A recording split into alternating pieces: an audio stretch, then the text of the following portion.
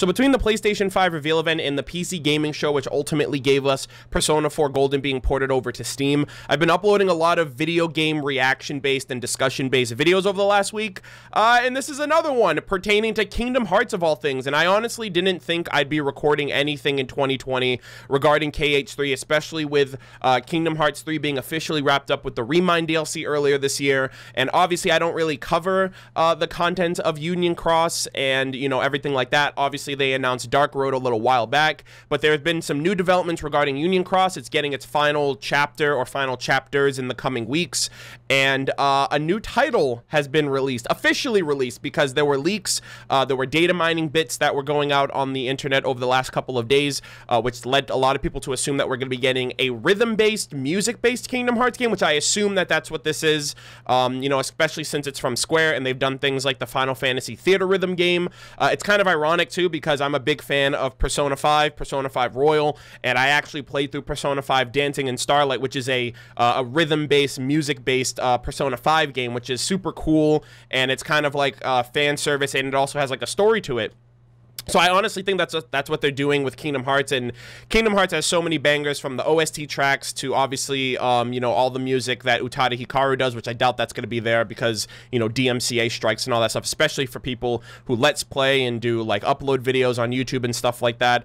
But yeah, so I'm going to be watching the trailer or trailers that have recently come out because, like I said, Union Cross is kind of popping off, Dark Roads is being set up. I know that they announced, I haven't really looked through the details of it, but I know that they have been doing a lot of stuff to promote and get Dark Roads up on its feet as Union Cross is closing down, or not closing down, but the Union Cross storyline is ending, presumably. So the Dark Roads storyline, which is between, you know, mainly the tale and the legacy of Master Xehanort, starting from his youth with Ericus and Scala at Kylum with their masters. They've revealed a bunch of other Union Cross members. A lot of their names are hard to remember. I think Homond and Bragi is the only one that I remember, because if you add an X and you rearrange the letters, you get Zigbar, or if you have his original letters rearranged, it could be Braig, and so that could be one of Lushu's previous lives that was watching over the Keyblade of the Master of Masters. So it could also be a tale of Lushu's, you know, legacy up till the point of where we see him at the end of Kingdom Hearts 3.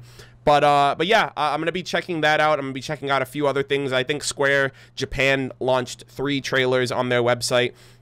So I already have some ideas of what it's going to be, a rhythm-based Kingdom Hearts game. I just want to see the trailer, the gameplay, if there's any cutscenes or plot to be had, because obviously every Kingdom Hearts game is important to the overall story, and I've played every Kingdom Hearts game with the exception of the mobile game. I've just followed like the story stuff. But yeah, I'm sorry for rambling and all that. As most of you guys probably know, I'm a big Kingdom Hearts fan, although I don't really produce Kingdom Hearts content because I feel like I feel like I couldn't do it justice, and it's so late into the game to kind of jump into that now. But ultimately, I'm a big fan. I played and loved 3. I even loved the DLC more. I think it justified a lot of the end game things that happened. Obviously, Yozora, you know, and that whole storyline that's going on with Nomura resurrecting in some capacity the remnants of Final Fantasy Versus 13 is really exciting. And Nomura did say that they have 2 Kingdom Hearts games being worked on, one of which we'd be getting very soon.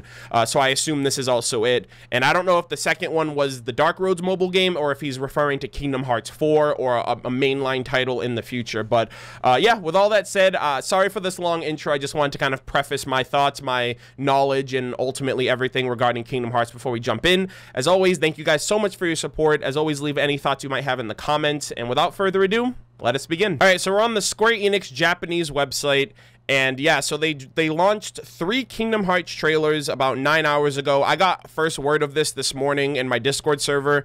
However, I was really busy this morning. I had to record a couple of videos with my girlfriend and a friend of ours for a video that she's doing on her channel. But yeah, so we have a Kingdom Hearts 2020 trailer. We have the Kingdom Hearts Dark Roads trailer. And I assume this is the official launch of Kingdom Hearts Melody of Memory title announcement trailer. So it is essentially a rhythm-based game, but if anything, we're gonna jump into this and see what we got here. So I'm gonna check out all 3 of these because, like I said, they have a Dark Roads one, which I mean that's basically gonna be the end of the Union Cross chapter and the beginning of the Dark Roads chapter. So let's check this out. Hey, oh my god, the entire series. Dude, there's like 11 Kingdom Hearts. Oh, Kingdom Hearts second series. Wow. There's like multiple phases to this shit. Look at that, the entire arc. Ooh. This sounds like the orchestra version of Kingdom Hearts. Oh! Kingdom Hearts 2020. So are we getting the game this year too? I assume? Surprised it's called Kingdom Hearts 20. Oh, I think this was before they had the official like the official title. Oh, it is the orchestra. Yo, that freaking conductor commands the room. All right, here we go. Kingdom Hearts Union Cross. Oh, we got Brain, Scald. Oh, Lorium.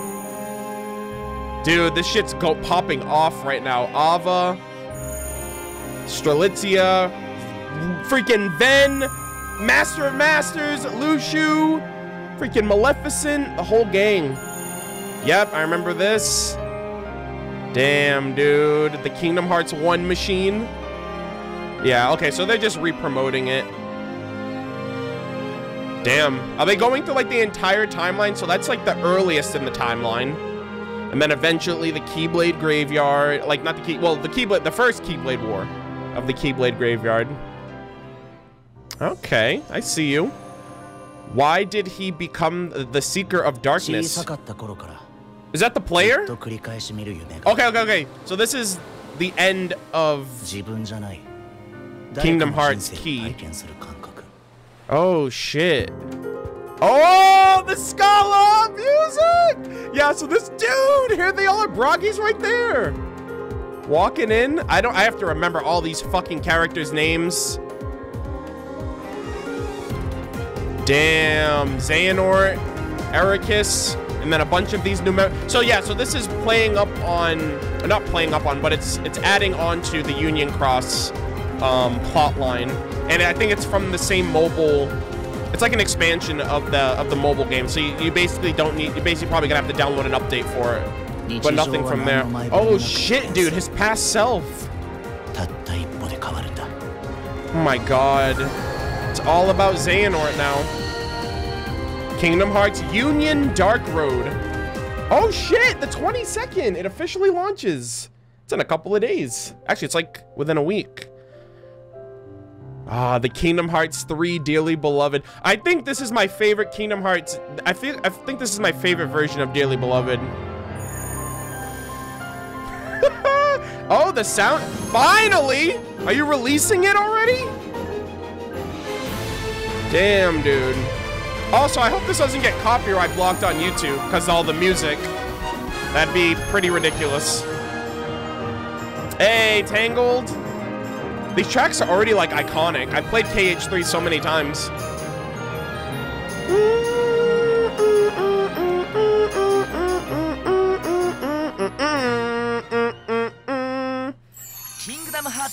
Kingdom Hearts. Oh, is this the Tsum Tsum game? Oh, no. Oh, this is it. Yo! Oh, my God. This is... Yo, we get to Traverse Town! We haven't gone to Traverse Town since KH. Well, this is probably like technically Chain of Memories and recoded. Oh, how are you gonna play this? Dude, the rhythm. Wow. Roxas's theme. Damn, Night of Fate. So we're going through all of the stages. Dude, this literally reminds me of... Oh, you get to do the boss fights through the music? Melody of Memory. Melody of Memory, there you go. Oh? Oh? There's more? Oh, the machine! Young Xehanort! Well, Apprentice Xehanort! Kyrie! Those are just masters of the master! Oh! All the stars! Oh my god, that's the nameless store, I think.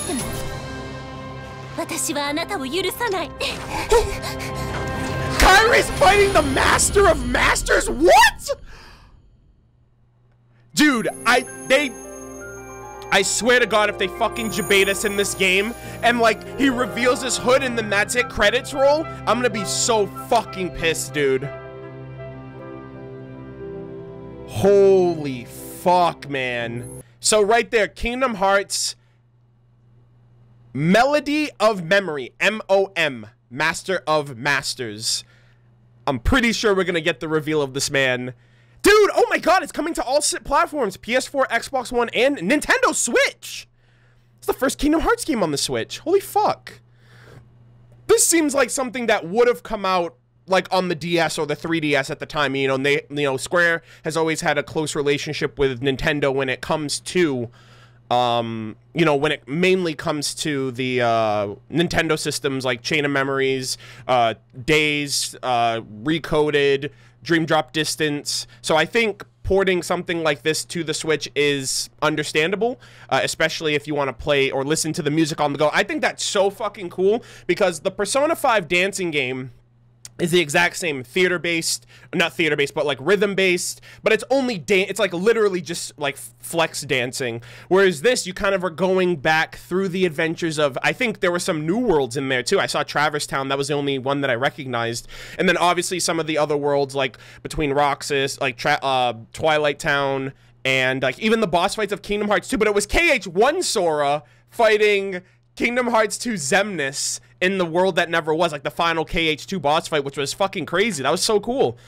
So it's, again, it's a melody of rhythm, and this kind of looks like the Chain of Memories logo, like the color even looks somewhat similar. So I wonder if it's like a parallel, because we're going through all of the Melody of Memory, Chain of Memories. This one's based on Kairi. Naminé is heavily based or heavily utilized and introduced in Chain of Memories. And then it fucking shows like some crazy shit. So I think this is gonna be like Kairi's turn. But it sucks because it's not like a traditional like Kingdom Hearts 4 styled, like KH3 styled, like what the DLC gave us with her. So I really hope she develops and grows here. Is she going to the final world to go after to find Sora where he is? Because that's technically where he ended up with him and Yozora, depending on the ending. So yeah, look at that, man. I think that's Kairi, especially that little cry. Like the cry, like the worrisome cry as she was, you know, locked at the gate there. And that's where she's from. The Heartless were all after her. It seems like, or it looks like Xemnas took her and put her in that chamber. And now, like, she's the main focus here. Sora's gone, all the stars gather together, including Yozora's girl, the nameless star. Sora's back! Is she gonna fight the Master of Masters? Oh my goodness. This might be Kairi's moment to kind of just pop off. Sora's not in the picture. And again, it pains me to say that, but I feel like that is kind of, she is getting kind of robbed of that glory because of the fact that, you know, Sora and Riku were kind of fleshed out in playable games. Kairi only really got to shine from the player's perspective in the DLC of the last part of Kingdom Hearts 3. So even if this is just cutscene stuff, you know what I mean? I can completely see Kairi doing this, especially with how she showcased herself in the DLC, fighting alongside Sora against Master Xehanort. So this entire thing is really exciting. I'm actually looking forward to the like not really playing this, but honestly just getting the story updates, and that's only what I really follow the mobile games for. I'm not a mobile game fan by any stretch of the imagination, so unfortunately this is something that I'm gonna miss for the most part. But you know, at least for the story, Xehanort's story, Lushu's story, Ericus's story, and everything else in between, all of these new characters as well. Like, what happened to these guys? You know what I mean? Like, none of them are in the picture anymore, so did they all die? Was there another Keyblade War that happened? Did these guys like go off into the future or the past, or or are these, do these people eventually become the foretellers, or are they incarnations of the foretellers? Is that actually Lushu right there, because he's kind of like chilling, the one with like the flipped hair? That's Bragi, so that his name rearranged would be Braig, or if you add an X in there and rearrange, Zigbar. And obviously Lushu took on different faces and different aliases over the years, since the initial, actually no, this is after the, never mind about the foretellers, this is after the foretellers. So I don't know, man. Like, a lot of these characters look really interesting. I'm just wondering what's going to happen with them. I really hope they make a movie out of this, similar to how they did with Kingdom Hearts Unchained Key. Key back cover, like they did with Key back cover, like a good hour-long movie of these characters and the fate that befalls them or befalls their master, or how Xehanort ends up becoming. Like, he didn't become the successor, but he got the master's Keyblade. We didn't see the Master Odin, which is all of their masters, I assume, or a Keyblade master presiding in this area, or maybe it is the master of all of them and the one who announces Ericus the successor. I just have to follow this a bit more closely, but this sets up for a lot. I wonder if that's a book of prophecy on the table. You got the chessboard on the back there that Xehanort and Ericus are playing on throughout the events of Kingdom Hearts 3. And yeah, this is also really exciting too, but clearly, and then look at that, we're going through all the areas. Olympus Coliseum. Damn, dude. Yeah, I really like this. You got the Sea Salt Gang, you got the Night of Fate at Destiny Islands, and this is cool right here. I'm like, holy shit, KH1 Sora is doing a boss fight, the music as the boss fight. That's so cool. But obviously this right here, this is like the big shit. This is the stuff that I'm really curious about regarding Kairi. So Apprentice Xehanort is putting somebody in this chamber. My only two thoughts could be either Aqua, or like her armor, I don't fucking know, or that was Kairi and he did something to Kairi in the early days of Kingdom Hearts, or maybe that's where she was and she ended up getting transported to Destiny Island, because it's like, how the fuck, like, that's never been explained how she ended up getting off of this place where she was from, Radiant Garden, and making her way to the Destiny Islands. Damn, dude. Yeah, and then this would be Kairi running to the gate, being scared. Wow. And then I think like this is like jogging her memory or something. It's memory to some extent. So Kairi's going to be remembering some past memories. These guys are probably going to help her do it. Ansem the Wise is back in the picture. Riku is with Kairi. So they found their way here. Sora's back in the picture. Kairi, you know, her heart found its way to him. I just really hope they I really hope they don't debate us on this Master shit, because like Melody of Memory, MOM, Master of Masters, I feel like this is the perfect, I don't think that this is the perfect time. I think Kingdom Hearts 4 would be, you know what I mean? They debated us with his name in the DLC 2. He was like, my name is, and then it fades out so you don't hear what he says. But I wonder if his name is relevant too. I don't know. But yeah, that's kind of all of my thoughts. So we're getting another Kingdom Hearts game this year. Very exciting to play it, just because I'm a big Kingdom Hearts fan. I obviously have to get caught up with the Dark Road stuff and the end of the Union Cross stuff during that final story update. But yeah, like I'm already kind of diving into a bunch of different games this year. Obviously, I'm going through Persona 5 Royal. I want to check out Persona 4 Golden because I've never played that. The Last of Us Part 2 comes out later this week. You got the PlayStation 5 reveal event with that console coming out at the end of the year with all of those games, like the Spider-Man game Holiday 2020. This supposedly coming out in 2020. I'll cross my fingers. I wouldn't be surprised if it gets pushed back, but you know, if everything regarding Square and regarding their schedule and obviously the events of the world are going on now, this could easily be like an early 2021 game. But yeah, more Kingdom Hearts. Not that I was expecting it, but it's still kind of cool. It's going to be a lot less over the top than Kingdom Hearts 3, clearly, but the fact that they're able to get on another Kingdom Hearts game this year just shows that, you know, the production's probably a lot easier than something like KH3, and the graphics look really great. They're probably going to upscale everything, so everything's going to look really pristine and gorgeous looking for this to come out. And obviously, it's all the jams of Kingdom Hearts. Kingdom Hearts has some, like, absolute bangers, some really heart-wrenching tracks and OSTs, so I can't wait to check it out. But ultimately, those are my thoughts. That is my reaction to all of this information. I think These other trailers are essentially what I already saw. Yeah, so these trailers are basically what we already saw, but standalone. So that one was just a huge chunk of everything, and then these are all individual and separate. So we kind of just banged it all out at once. But anyways, I hope you guys enjoyed this video. As always, leave your thoughts in the comment section, and I will see you all in the next video. Take care.